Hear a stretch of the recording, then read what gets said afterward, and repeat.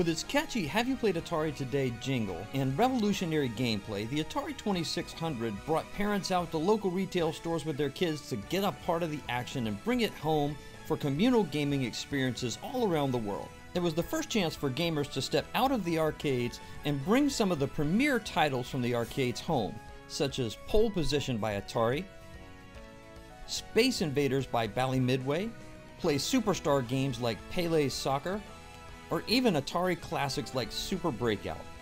But not all Atari games are created equal, and I'm here to sort the wheat from the chaff. In this video, I'll show you my top 10 Atari 2600 games of all time.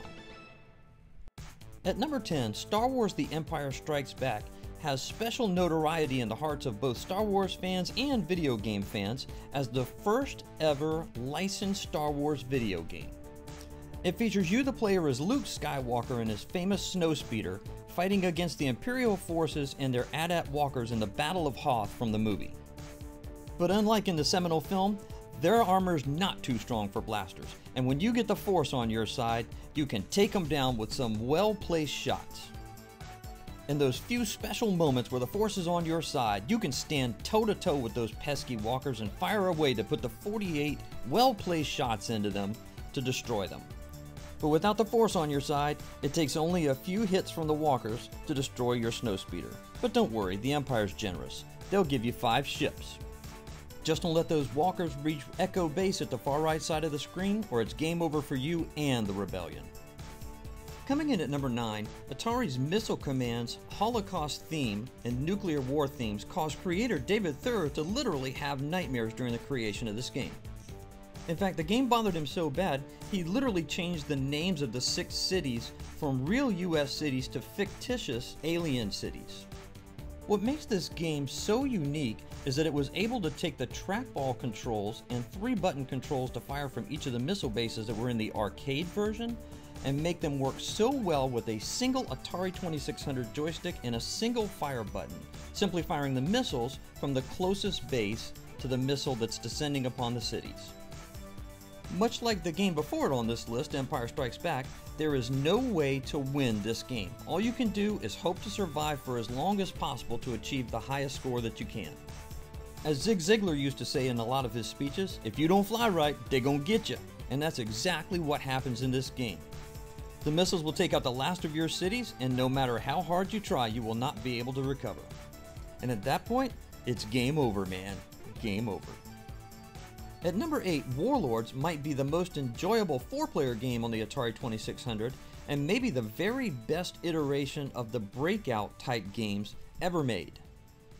Those fortunate enough to have 4 Atari paddles and 3 friends over to join them for a gaming session at the same time get to take part in one of the most enjoyable but frantic gaming experiences in the entire 2600 library of games.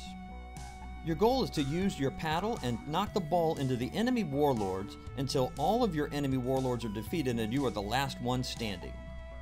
It can make for some very frantic matches, and sometimes the computer's gonna win. But sometimes it doesn't. Atari laid some stinkers with some of the arcade conversions they made, but at number 7, Joust is not one of them. It is one of the premier arcade conversions, and it was actually done by Atari even though the game originally was a Williams arcade creation. What makes it a top 10 even though it's not programmed by Williams is how faithfully it recreates the arcade gameplay experience on the home console. The graphics and the sound are absolutely fantastic for an Atari 2600 game, but it's much more than that. The controls are incredibly tight, and it allows you to put your own ostrich anywhere on the playfield that you desire. It follows that classic principle of gaming, easy to learn and difficult to master.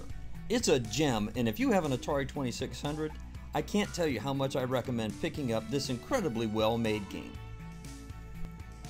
While River Raid could stand a place on this top 10 list clearly, Demon Attack takes the number 6 spot. The game starts out pretty simple and takes it a bit easy on the player, but within just a few levels it gets pretty aggressive and pretty frantic, and it has one of the coolest alien spawn animations of any Atari 2600 game. Just take a look at this thing in slow motion. Even by contemporary video gaming standards, that's cool. Although the game was ported to a number of different consoles and home computers, Rob Fulop's great creation made it to the Atari 2600 first, and it has more than just a cult classic following today. It's well regarded as one of the finest Atari 26 shoot-'em-ups out there. Anyone who makes an Atari 2600 top 10 list and doesn't include number 5 Space Invaders on it means one of two things. Either they weren't alive during 1980 when the game came out, or they're very bad researchers. Space Invaders as an arcade game was so popular it literally created a yen shortage in Japan. And when it came over to the US and got ported as the first officially licensed game by one game manufacturer to another on a home console, it became the official killer app for the Atari 2600. It became the game to own for all 2600 owners around the world. The game is so synonymous with Atari at this point, most people actually recognize this version of the game better than they recognize the original black and white arcade version from '78. This game put more blisters on thumbs than a hot stove and made intergalactic heroes of gamers all around the world. Okay, stop the music. Let me just say up front how much I loathe playing this game. This game has been the bane of my existence since the 1980s when it was in the arcade. But it is one of the best coded, smoothest, finest ports of an arcade game to the Atari 2600, and it deserves my respect. By comparison, take a look at its predecessor, Defender. One look and you'll see that this huge steaming pile of 25-cent yard sale bantha fodder, flickering mess that kids had dropped on them in the 1980s when they ran out of quarters at the local arcade and had to go home and settle for this. Just one look by comparison, and Stargate is an absolute masterpiece. Not only did they manage to take the highly complex and evolved controls on Stargate's arcade control panel and make them masterful on an Atari 2600 joystick, the gameplay, graphics, and sound are as close as any port has ever been made to the Atari 2600. Incredible.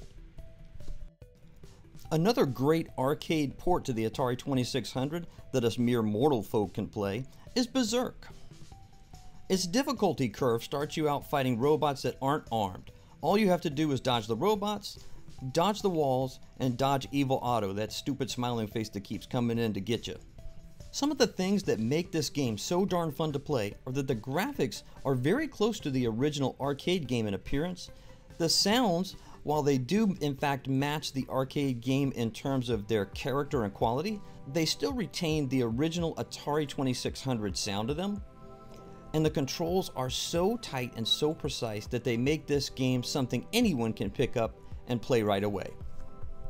And even though the original 2600 game didn't have speech because the hardware just didn't support it at the time, a new homebrew version is out there at AtariAge.com that does. It's almost inconceivable today to think that the programmer of the number 2 game on this list, Yar's Revenge, is also the programmer on what is almost universally considered to be the worst video game in the history of video games, E.T. for the Atari 2600. Yar's Revenge is a masterpiece. Atari practically invented the concept that games don't have to have exceptionally high quality graphics in order to have exceptionally high value gameplay, and Yar's Revenge fits that bill to a T. In this game, you're the Yar, and your goal is to either shoot away or nibble away at the shield of the evil Kotile, and by nibbling away at the shield pieces or touching the Kotile itself, you arm your Zolan cannon, and your goal is to shoot the Zolan cannon and destroy the Kotile with a well-placed shot. Just like that exhaust port on the Death Star, one well-aimed shot and victory is yours. For about 5 seconds. And then the Kotile comes back at you again with an even more powerful shield, and the job gets even tougher than the first round. But through your nerves of steel and a well-timed shot, the Kotile is history once again.